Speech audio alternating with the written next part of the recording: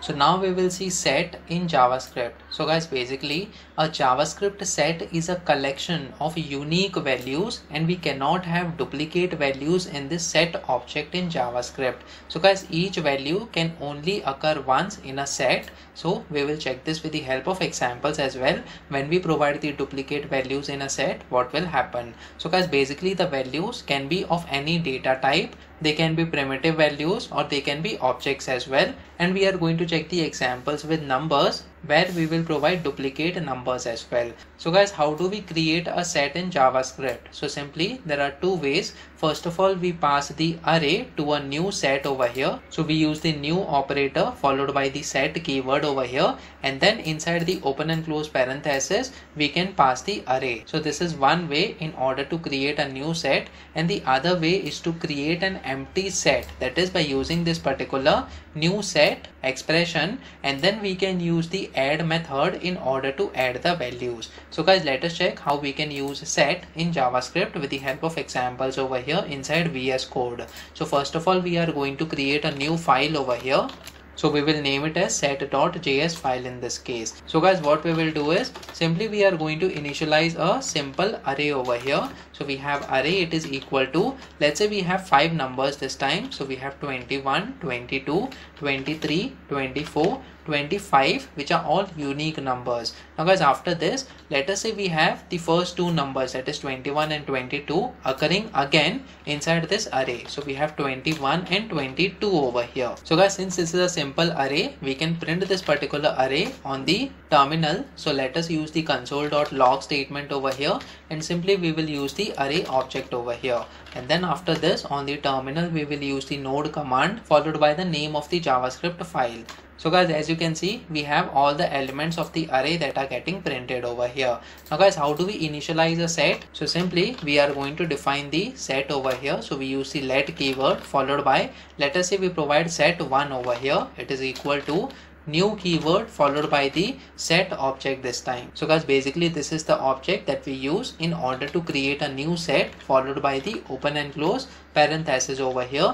Inside this we can provide the array in this case. So guys, simply we have provided this particular array object inside the open and close parenthesis. Now let us print this particular set as well. So simply we will provide set1 as the object name after the array is getting printed. So let me just save this file now and try running this code once again over here on the terminal. So now as you can see, first of all we have the array, that is 21, 22, 23, 24, 25, and then followed by 21 and 22 again. But if you see the set, it is only having the 5 elements over here, 21 up to 25. So it is not taking the duplicate elements, that is 21 and 22, which we have defined at the end of the array over here. So guys, in this way, if you have the requirement in order to provide only the unique values from the array, or only to have unique values inside the set, or only to have unique values inside an object, you can define a set so that it doesn't have duplicate values.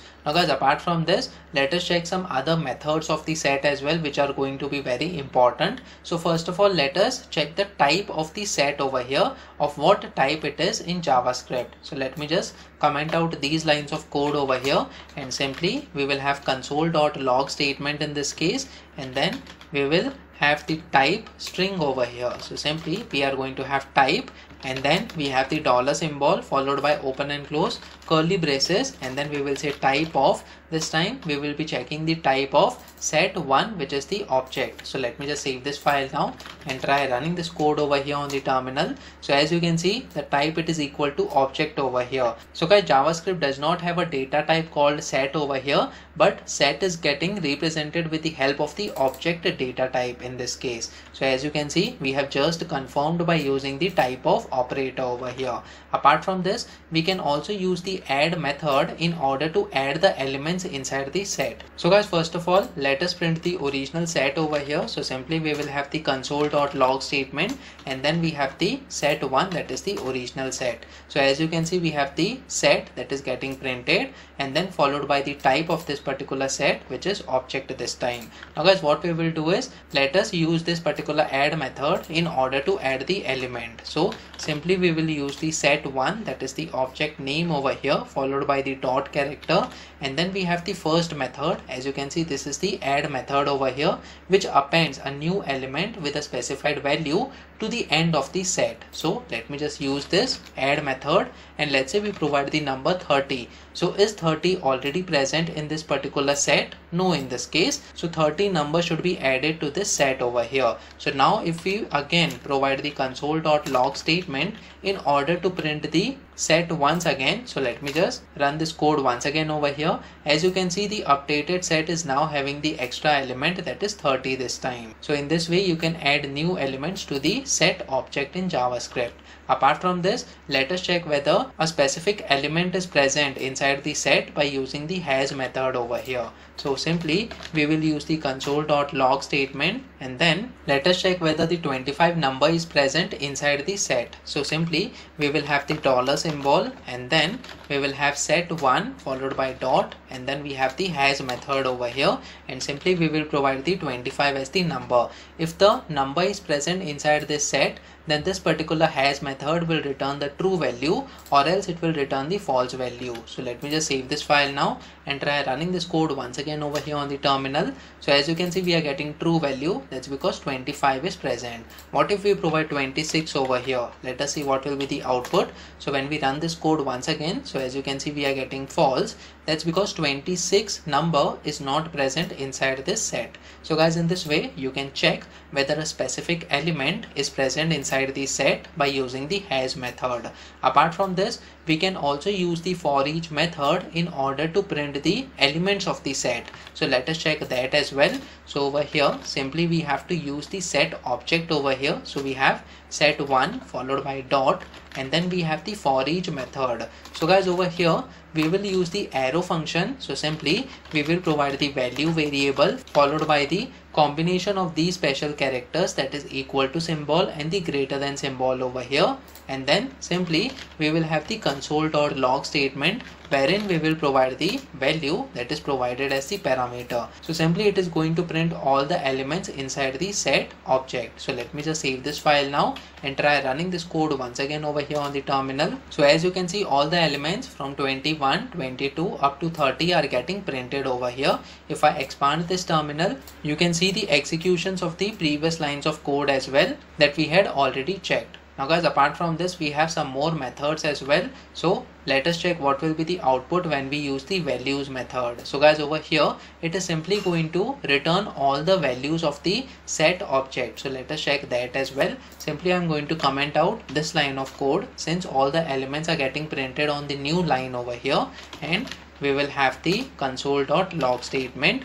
We will have set1 followed by dot, and then we have the values method over here. And since it is a method, we have to use the open and close parenthesis. So let me just save this file now and try running this code once again over here on the terminal.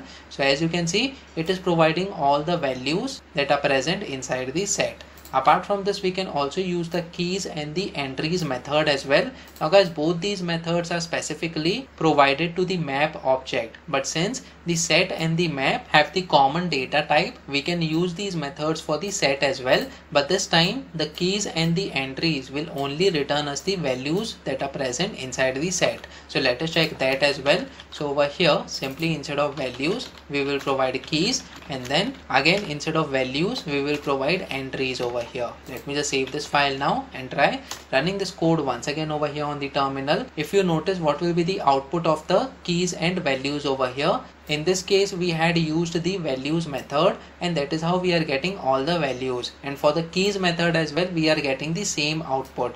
But in case of entries over here, we are getting the key value pair, in which case both the pair is showing the same value, that is the element that is present inside the set. So we have 21, 21, then we have 22, 22, and so on. We have the key value pairs over here, in which case the key is equal to value, and already we have the value of the set over here that is getting displayed. So guys, always remember that entries method will return us the key value pairs in this form whenever we are going to use the set object in JavaScript. So guys, in this way you can easily use the set in JavaScript, and always remember that you are going to have the unique values whenever you are going to define the set elements over here. So comment in the comment section below whether you have learned something out of this video.